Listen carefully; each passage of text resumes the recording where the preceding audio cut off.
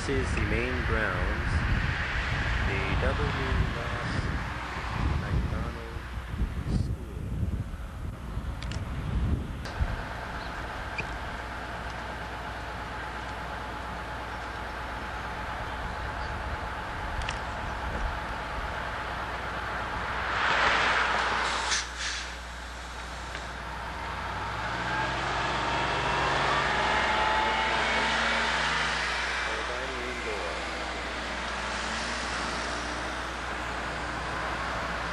This entrance leads into the school, where the students are generally picked up and dropped off on a day-to-day basis as well, where the Friday transportation is picked up and dropped off as well.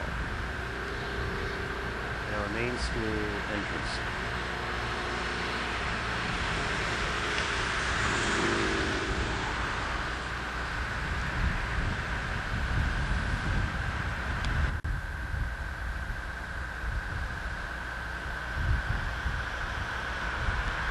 There it is, our main entrance.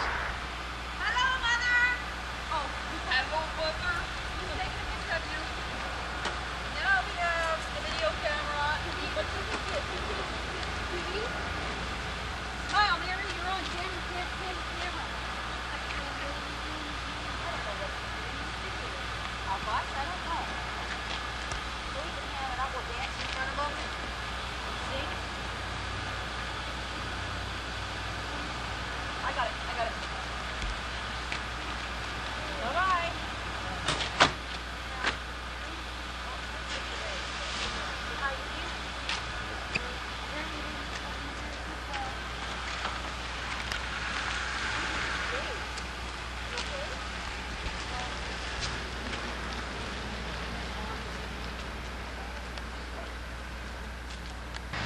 Constructed in the late 1800s, this is the big house, where it's occupied by the superintendent, Mr. David Neal, along with his wife Margot, who works in the swimming pool, who have 2 children. The big house, the superintendent's house. Mac House, formerly the assistant superintendent's house. Students use and take for independent living skills. It is a house program set up in a house situation where the students live independently.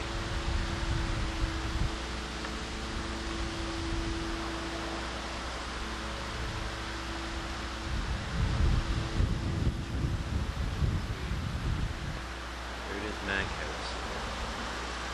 Also constructed in the early 1800s. For intermediate residence, formerly the girls' residence, constructed in the early 1900s. It's 2 floors, bottom level intermediate boys, top level intermediate girls. Inside, going down our intermediate residence from the front.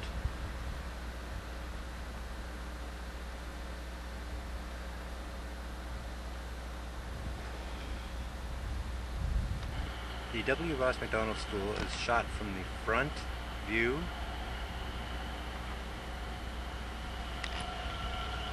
Our front administration area. This main portion constructed in 1972 with administration with the library as well.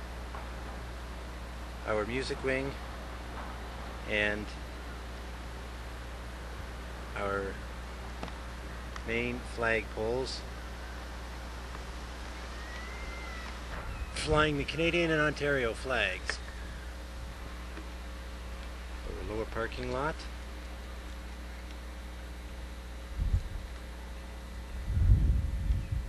During the daytime.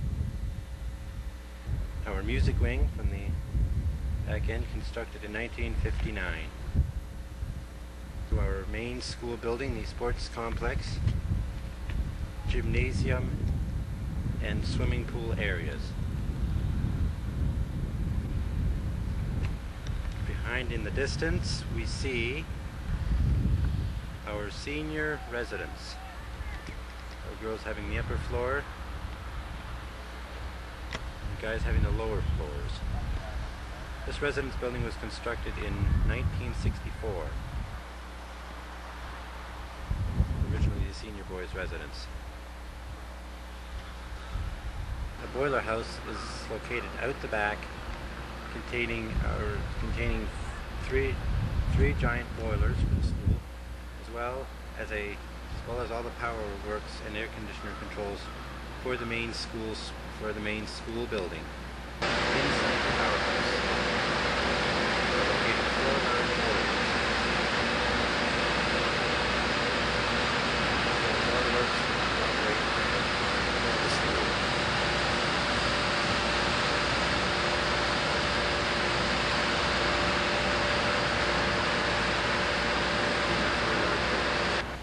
Our rear loading dock area, adjacent by our classrooms in the far rear, where most of our teachers generally do park.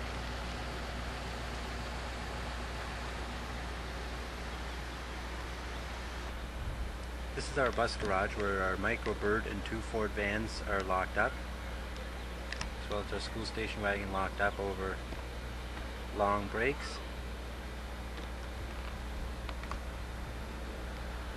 As well in the distance, the greenhouse for the school, housing many various plants.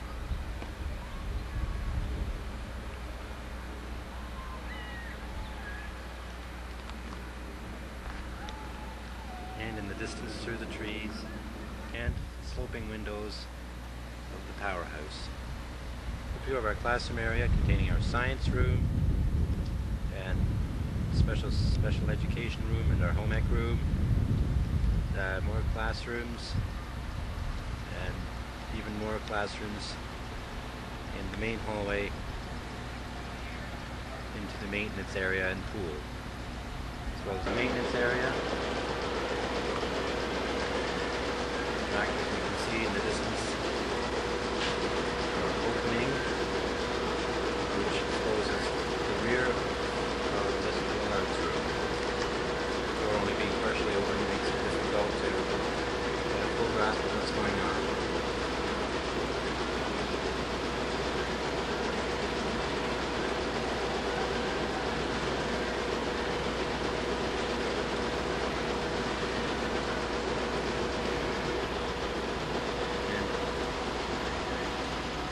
All the work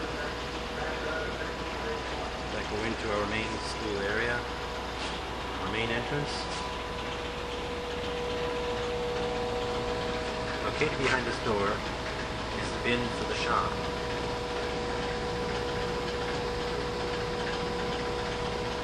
And we're opening to the stock room, which is closed. This is our actual loading dock. Where stock is brought in. One of the only structure left of the original Old Ontario School for the Blind building, the main archway, not in its original location of course, but the only original structure left from the old school building.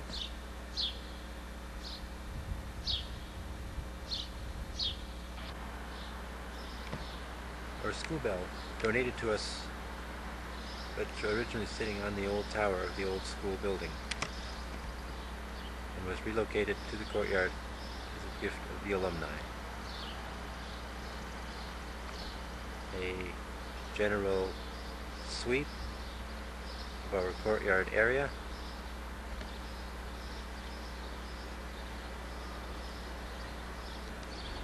This is the balance of our main school areas. Teacher training room, our offices, and once again our school bell.